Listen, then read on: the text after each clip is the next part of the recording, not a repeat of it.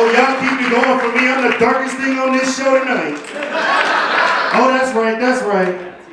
So I'm gonna start off telling y'all a little bit about myself. I'm 42 years old, turned 42 last month. And I have no kids, like none at all. And I know what some of y'all are thinking, a 42-year-old black man with no kids. It's like I was being told jokes by a unicorn.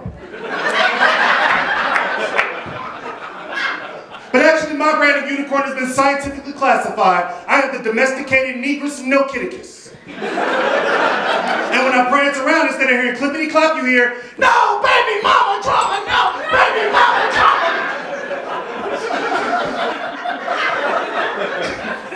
Currently in a relationship, relatively new relationship. When I was single, I found out that being shy as I am, I know some of you find that hard to believe, but being shy, found that internet dating actually worked way better for me. Because it's easier on the ego.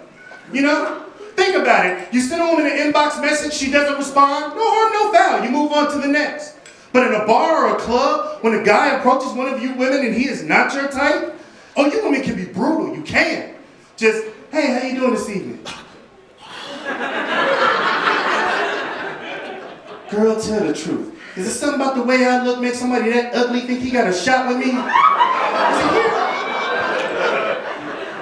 I see some of y'all didn't find that joke funny, but that's okay, because it's based off a true story, and I didn't find that shit funny either.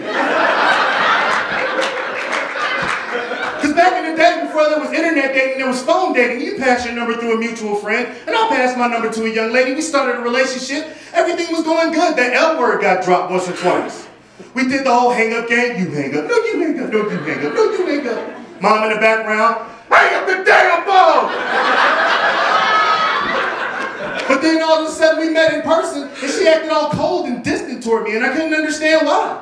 So I asked her flat out, I was like, hey, what's going on? I thought that we had a connection. What's going on? Swear, this is what she said to me, y'all. She said, you're actually uglier than I thought you would be. Which means she came into the whole thing prepared for ugly, but not this level of ugly.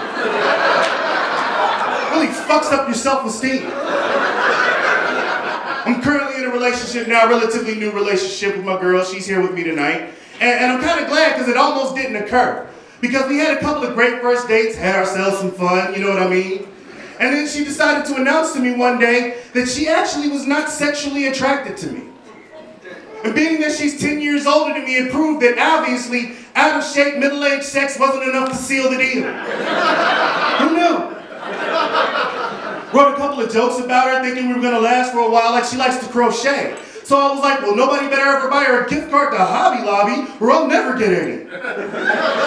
And then she told me she wanted to stop seeing me. I found myself wanting to buy her like 50 balls of yarn and have her knit me a bunch of sweaters. But it'd be just my luck she'd learn to have sex and crochet at the same time. I'd end up with a bunch of sweaters, looked like Michael J. Fox and Muhammad Ali started a sewing circuit. So I decided the perfect way to solve this problem was to ask her to move in with me. Because I figured the perfect fix would be to let her see all this naked. Which worked. Which means I ought to marry this girl, because apparently that kind of optimistic gullibility does not come along often. Gotta hold on to it. So, she's actually a Caucasian young lady, white girl, you know, and there shouldn't be nothing wrong with that in this day and age. And her sister was actually briefly married to a black man as well. And I was sitting with her parents one day joking around, and her mom just jokingly was like, you know what, between the two of them, I would love to have at least one white grandbaby, just one. And then we moved in together and her toy box fell open, and y'all know what kind of toys I'm talking about. And based on the contents of that toy box, her mom is never gonna have a white grandbaby, not even imaginary. So, tell you one more thing, I'm gonna get out of here. I've learned in my 42 years that we've tended to dumb things down in this country. Like we've accepted lower stuff. And it's confusing to me, I don't understand it. You know, like for instance, by round of applause, how many people here have ever played the game Words with Friends? Played it? Heard of it? Me too, me too. Let me ask y'all a question. Didn't we already have Words with Friends? Like wasn't it called Scrabble? But did Scrabble become too hard to say? Come on guys, let's play some Scray? I just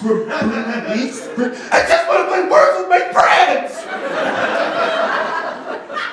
We've even allowed it to dumb down the way we inspire ourselves, motivate ourselves into action. Think about it. What did we used to say? Carpe diem. which was Latin for seize the day, a beautiful, flowery phrase. Made you want to stand up on the desk and go, Captain, my captain.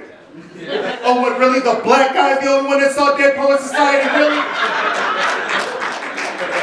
All right. But no, we had to dumb that down to the bare facts. Well, you only live once.